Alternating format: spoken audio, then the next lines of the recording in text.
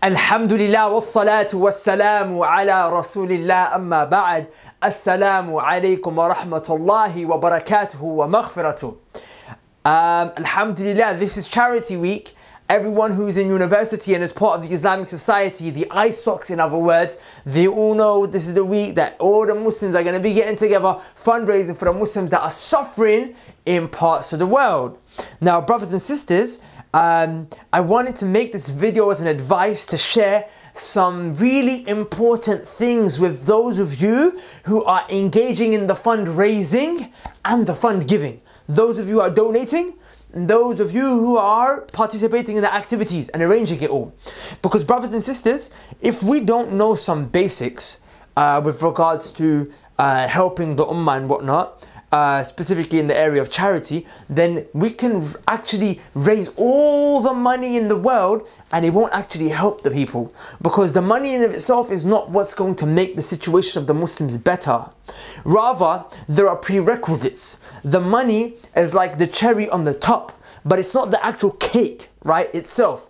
That cake, what is it? I'm going to share 4 principles with you guys that will inshallah ta'ala benefit you in being able to ensure that with Allah's permission, when that money is raised and it is sent, it actually benefits the people. Number 1. Number 2, if these principles aren't known to us, then what happens is that we can actually be a means for the catastrophe and the calamities that the Muslims who we're raising the money for their situation to get worse. And I'll give you evidence from the Quran and the Sunnah. If we don't come with these principles in our attempt to make the situation better, we actually make it worse. And I will share with you exactly, inshallah ta'ala, what it is that I mean. I know many of you listening may have, huge disagreements with regards to me.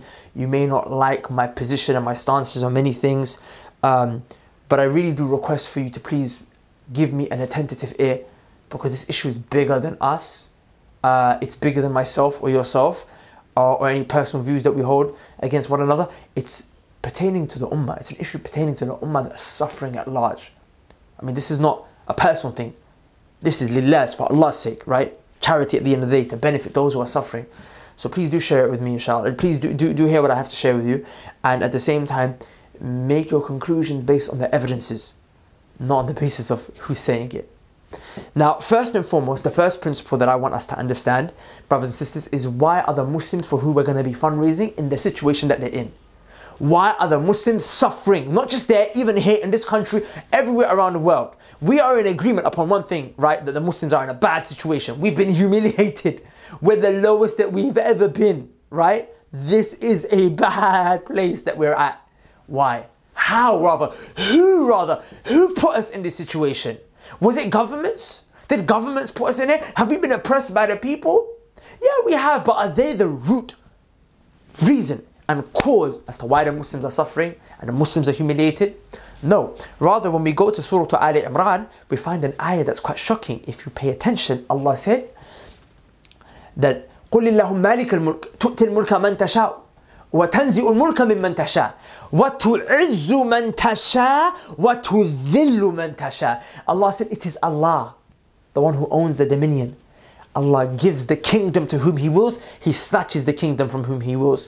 He honors whom He wills and gives strength to whom He wills. وَتُذِلُّ مَنْ تَشَاءُ. He humiliates whomever it is that He wills. Then Allah ends the ayah by saying, وَهُوَ عَلَى كُلِّ شَيْءٍ قَدِيرٌ. He has power over each and every single little thing. So brothers and sisters, say that the Muslims, obviously we know in our tradition, in our history, that we were honored, we were strong. Alhamdulillah, we were far from humiliation. No matter if all the enemies of Islam came together to destroy Islam, to destroy our situation, wallahi, not one of them could have done it if Allah didn't allow for it to happen. Remember, man tasha, it's Him, His will that allows us to be humiliated and honored. We can raise all the money that we want. We can do all the petitions that we want, all the protests. Brothers and sisters, pay attention. If Allah does not will, He won't honor us. And because Allah willed, we're humiliated. So that's the first point you need to understand, is that this isn't between us and Allah. We have to beseech Allah to uplift this from us. The money itself, don't place your trust in it. It's Allah that's going to do it, okay? That's the first principle. The second principle that I want you to understand is why Allah placed us in this situation. Why we're here. Why would Allah humiliate us? There's got to be a reason, right? Allah subhanahu wa ta'ala did it. Allah tells us again in Surah Al-Rum, Allah tells us that ظهر الفساد, the corruption has become apparent في البر والبحر, upon the land and the sea. It's spread. You can see it now. The Muslims are suffering everywhere. Poverty, there's earthquakes, there's oppression from external forces. It's all, the Muslims are in a bad place everywhere. The Muslim blood is cheaper than oil. Like, women have no honor. They take them as captives, rape them, throw them away. Like, kids are dying. No food to eat, no drink, no water. Fasad. Allah said it's spread in the land and the sea. Why? Where did it come from? Allah said, بِمَا كَسَبَتْ أَيْدِ النَّاسِ. Allah said the reason for it is because of the corruption that the hands of the people, the evil deeds, the sins that the hands of the people have brought forth. Allah said that is why you see fasad on the earth and in the sea. And Allah said, why? Why has Allah shown you that fasad? So you can taste the consequences of your action. Because you might be sinning all day. You might be doing sins and you may not realize that the sins are going to have an effect. On the day of judgment, it will hit you suddenly. If there was no warning, no alarm, no nothing, on the day of judgment, it will just hit you like a ton of bricks. But Allah subhanahu wa ta'ala wants you to see before you go to the day of judgment, your sins. Hey, listen, there's consequences. Can you see? You see, you may have become heedless of that sin. Those girls that you're talking to, that music that you're doing, X, Y, Z, these things that you're falling into, you may become heedless and not realize. So before you have to face it on the day of judgment, let me show you that your sins here are resulting in corruption. So you can see, oh my days, yo, hold up, the Muslims need to take a step back. There's a problem here. Allah says, why? So that you may come back, make tawbah, and realize that it was your sins. You need to repent from them. Brothers and sisters, this is a clear-cut ayah, clear-cut, that tells us that corruption, that the problems, that the Muslims, you're inshallah going to be donating, raising money for the brothers and sisters who are suffering. Huge, huge, huge action of worship, sadaqah. But you have to understand why they're suffering. And even us, everyone's suffering in their own way. Don't think the Muslims in England are not suffering. We're also humiliated, but in a different way. I'm just using them as an example. Why? Because the ummah as a whole has fell into major corruption, major sins. So now that we've acknowledged that, we have to go to the third principle, which obviously is, okay, Allah, we know, first principle, you're the one who's doing this to us. Okay, number two, we know we deserved it. We fell into major sins. Thirdly, okay, Allah, what do we need to do to uplift it? Okay, well, it's you, Allah. You're the one who's going to uplift it from us. We know we have to come direct to you. No more politicians, no more petitions. Can't put all our trust in the money and the sadaqah. No. You. Okay, we have to do something between us and you. Regards to our sins. The third principle, Allah subhanahu wa ta'ala, He tells us, stop the sins. Stop the sins. Allah will uplift it all from you. Allah will uplift all of the calamities that the Muslims are suffering from. Allah subhanahu wa ta'ala said in Surah An-Nur, وَعَدَ اللَّهُ الَّذِينَ آمَنُوا مِنْكُمْ وَعَمِلُوا الصَّالِحَاتِ لَيَسْتَخْلَفَنَّهُمْ فِي الْأَرْضِ كَمَا اسْتَخْلَفَ الَّذِينَ مِنْ قَبْلِهِمْ. Allah said, Allah makes a promise. A promise? Allah is actually having to say, I'm making a promise to you. That's Allah. It's like if Allah says something, it's done. But Allah is using this, a promise. A promise. I'm not going to say it's done, even though it's Allah and He will do what He says. But Allah showing it's a promise. To who though? The people who come with Iman and Amil Salihat. Righteous actions. They believe properly what we believe in Islam. According to the Sunnah of the Prophet ﷺ. They have that, and then they do righteous actions. And they don't fall into sins. They don't fall into major sins. Allah says, for these people, I will give them strength. لَيَسْتَخْلَفَنَّهُمْ فِي الْأَرْضِ. I will give them authority on the land. كَمَا اسْتَخْلَفَ الَّذِينَ مِنْ قَبْلِهِمْ, just the same way I gave it to those who came before you. Look back to the Sahaba, a people who when the Romans marched past them, they looked at them and they said, these people are not even worth conquering. Not the Sahaba, but the Arabs rather. The Romans said it to the Arabs because the Sahaba weren't around at the time. But the Arabs at the time were so backward, they looked at the mountain and they thought the mountain is here to hold up the sky. That was their thinking, brothers and sisters. But these people, when they came with Iman and righteous actions, Allah gave them from the footsteps of China in the east to the shores of Spain in the west. Allah gave them authority on the earth. Then Allah says, and we made them strong, grounded in their religion. No one could mess with them. And then Allah said, we replaced for them the fear that they had with safety. Allah says, you need to do one thing. Worship me, Allah says. And don't associate partners in worship with me. And that's it. Allah will give it to you. Brothers and sisters, the third principle is very important. The sins that we do have a direct consequence, have a direct bearing on the suffering that the Muslims face in the other parts of the world. For the second principle, I forgot to mention another hadith, but it can come in here as well. The Prophet ﷺ told us that Musa alayhi salam, Banu Israel, his nation, came to him and they said, Ya Musa, please speak to Allah. The rain hasn't come down for 40 days. Allah didn't send a single drop of water. Musa said, Ya Allah, please send the rain. The people are going to die of thirst. Allah said, Ya Musa, there is a man. There is a man from amongst the people. And he sins and disobeys me. Tell him to leave. When he leaves, I will send down the rain. Allah withheld the rain from an entire nation, brothers and sisters, because of the sinning of one man.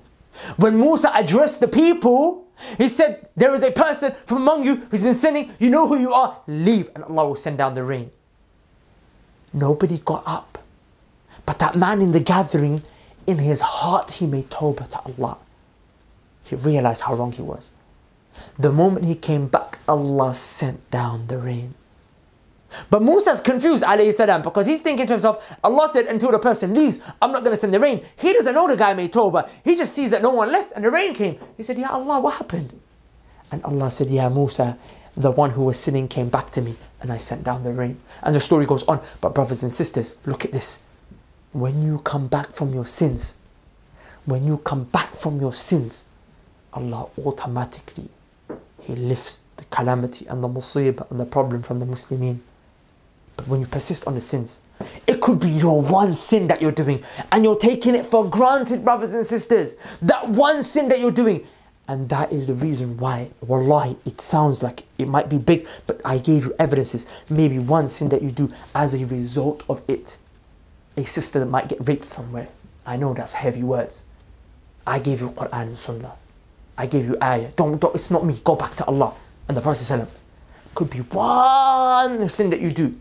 And it was big to Allah. And because of it, you left it for Allah's sake. And Allah saved a sister from dying out of starvation. Because remember, the Prophet ﷺ told us that its entire ummah is like a body. If one part of the body hurts, the whole part of the body feels pain.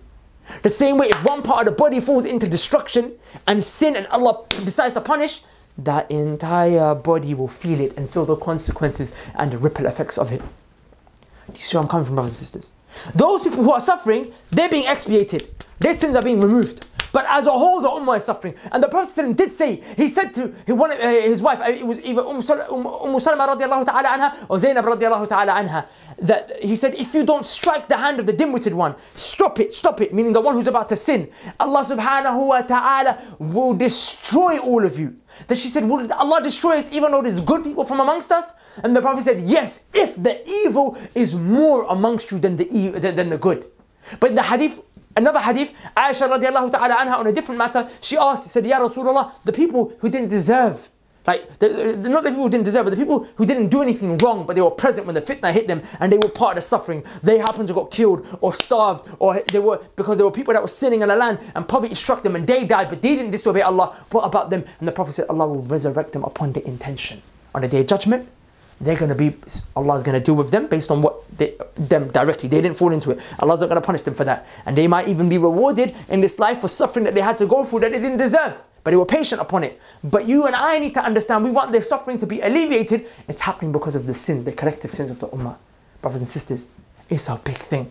Wallahi, Fudayl ibn Iyad, rahimahullah, the great alim from the Salaf al-Salihin, the students of the Sahaba of the Prophet, he used to say, I know when I wronged Allah.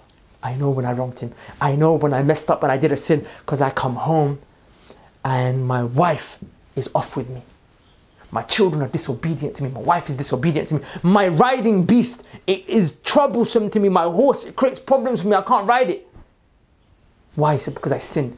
Not only does it affect that, well, like some of you are experiencing sadness in your life, troubles in your life, difficulty in your life, problems. You want things to happen, your job, this, that, problems. You're trying to get married. It's not happening. It's not working. So, you know, you go home, you ain't done nothing to your parents, but your parents are being rude to you. Problems, arguments with your brother, your sister. Your car breaks down. Sins, wallahi. But you need to understand these sins, they go beyond us and they touch the ummah. They harm the ummah, brothers and sisters. Now, the fourth principle, and it's really important. Oh, before I go into it, so to summarize the third principle, what is it that we need to stop doing? All sins can be divided into three categories: shirk, innovation, and major sins. And of course, there's the minor sins, but just generally, we're sticking with these.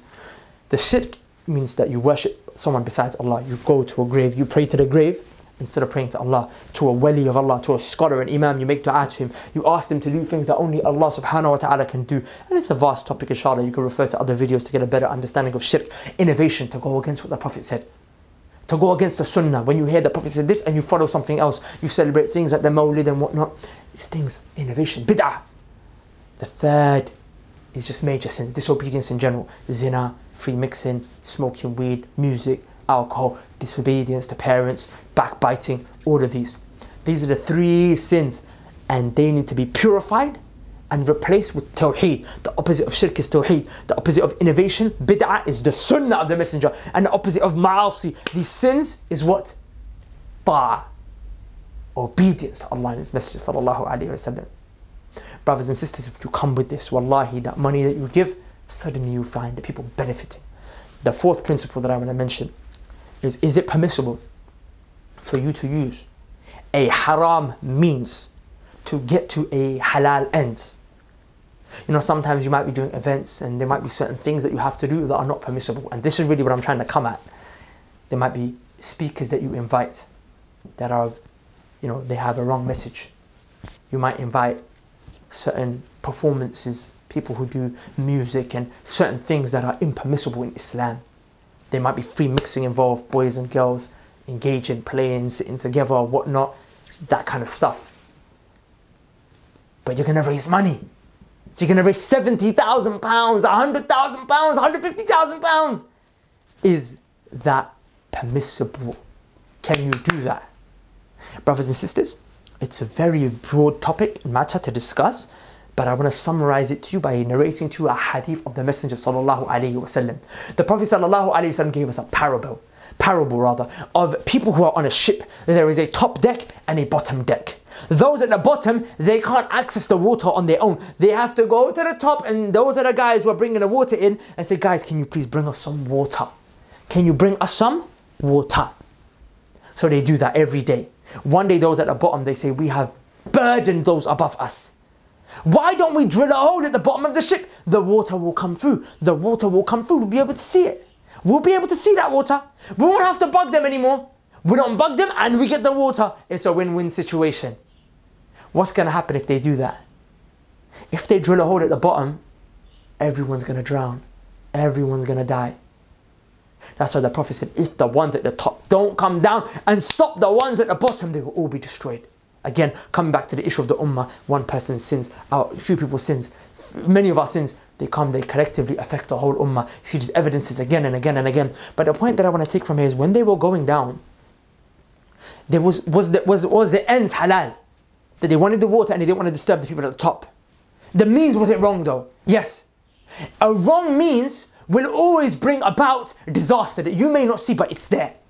The wrong means will always bring about disaster. Remember the poet said that in order for a ship to reach its destination faster, it can't cut through land. It can't cut through land. The Prophet ﷺ came at a time when oppression and suffering was worse than the Sahaba, they suffered. The Messenger ﷺ said, I suffered for this religion more than anyone ever who came before me or come after me. They suffered. But yet the Prophet ﷺ was able to allow for that, with Allah's permission, he was able to, with Allah's permission, get that oppression to be uplifted, and for the Muslims to be left in authority from the footsteps of China in the east to the shores of the Spain and west. I'm saying if he could do it, then how are we saying we can't? According to the way he did it.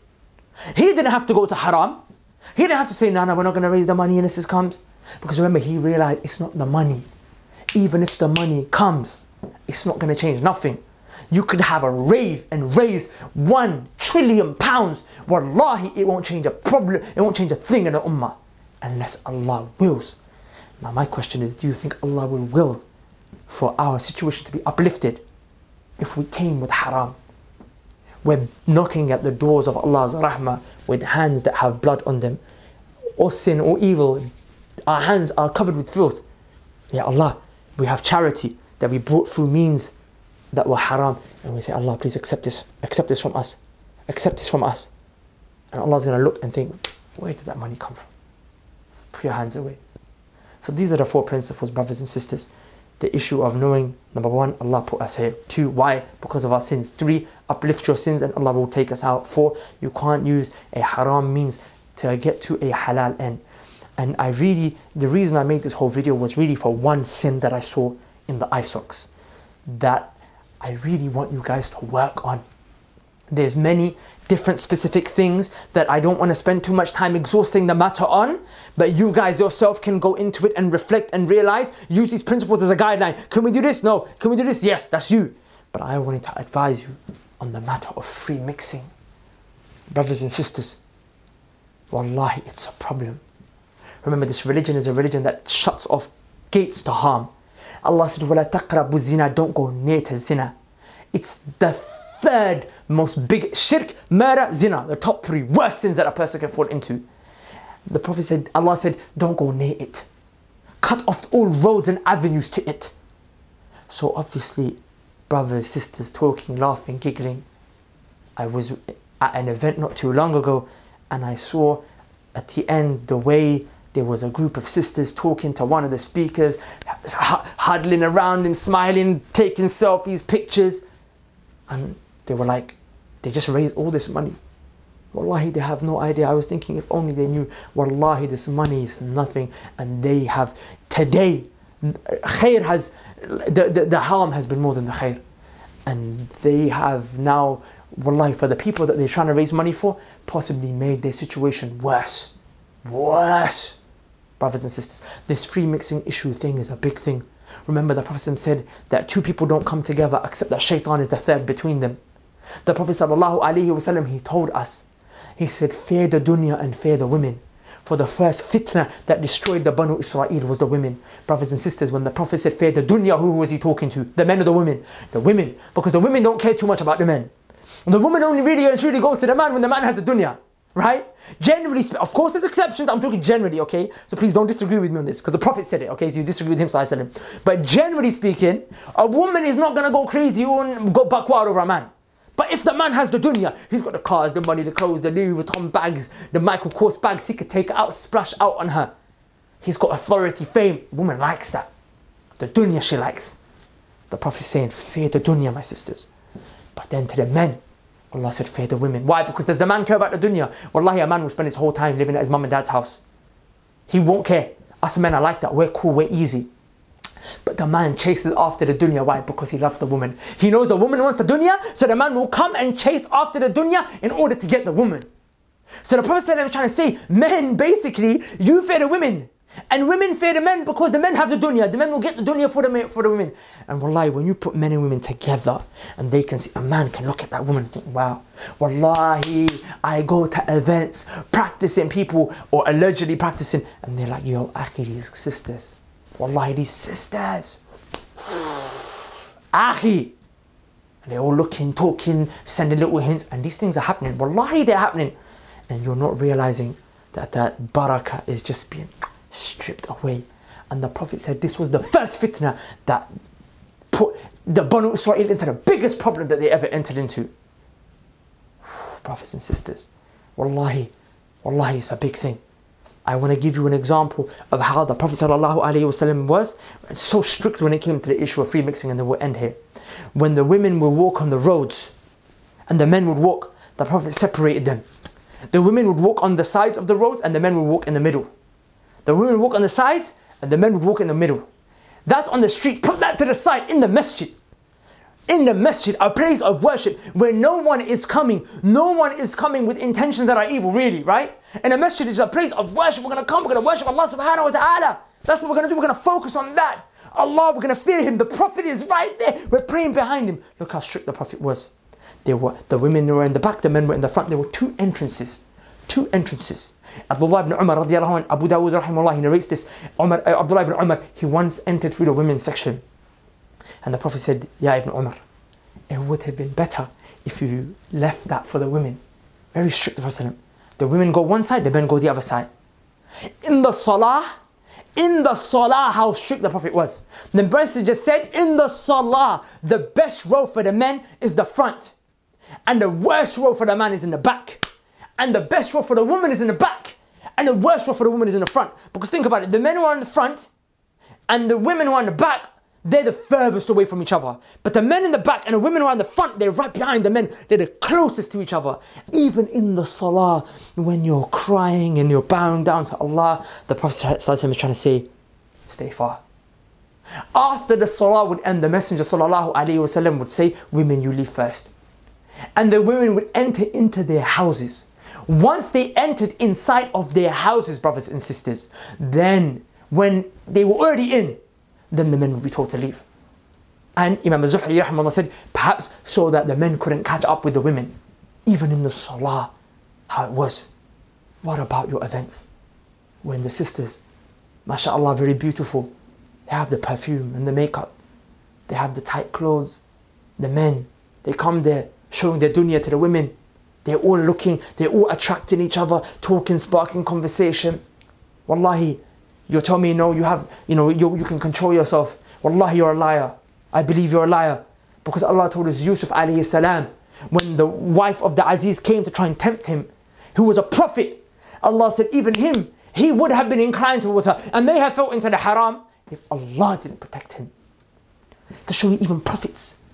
This is the fitna that's so dangerous, brothers and sisters, that even the prophets, if it wasn't for Allah subhanahu wa ta'ala having protected them in a special way, even they may have been subject to it, but Allah protected them and honored them and they're free from that.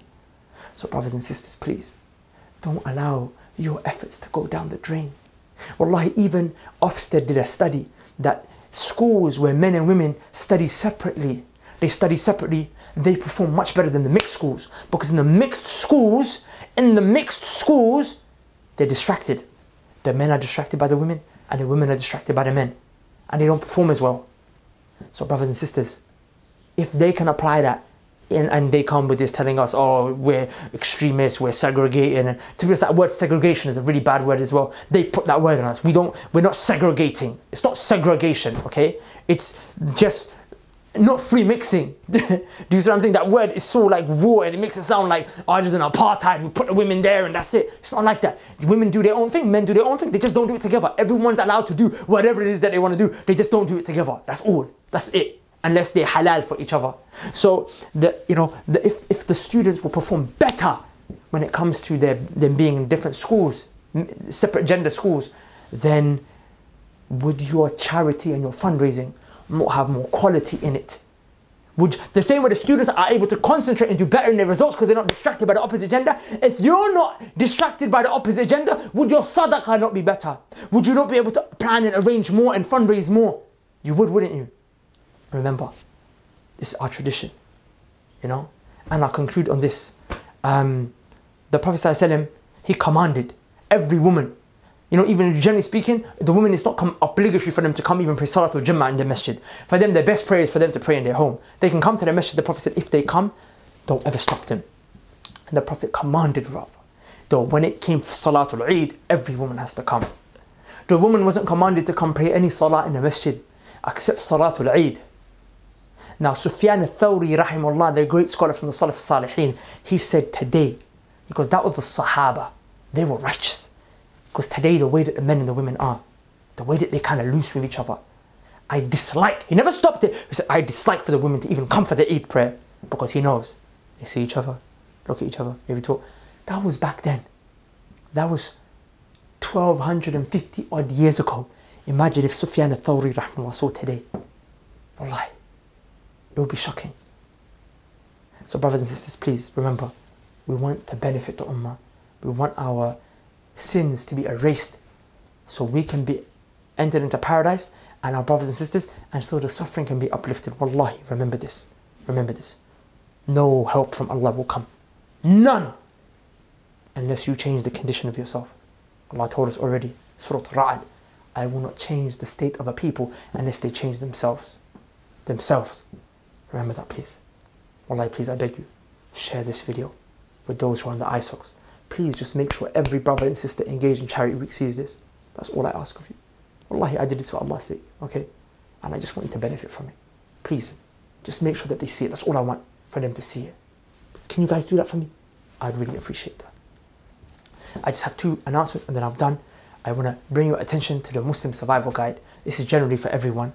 The Muslim Survival Guide is a program where we basically put together the most necessary and obligatory things that we need to know about Islam. There are things that we don't know and we're falling into sins every day, and it's actually sinful to not know this stuff. The basic knowledges, the necessary things that allow you to be able to survive in this life and another day of judgment.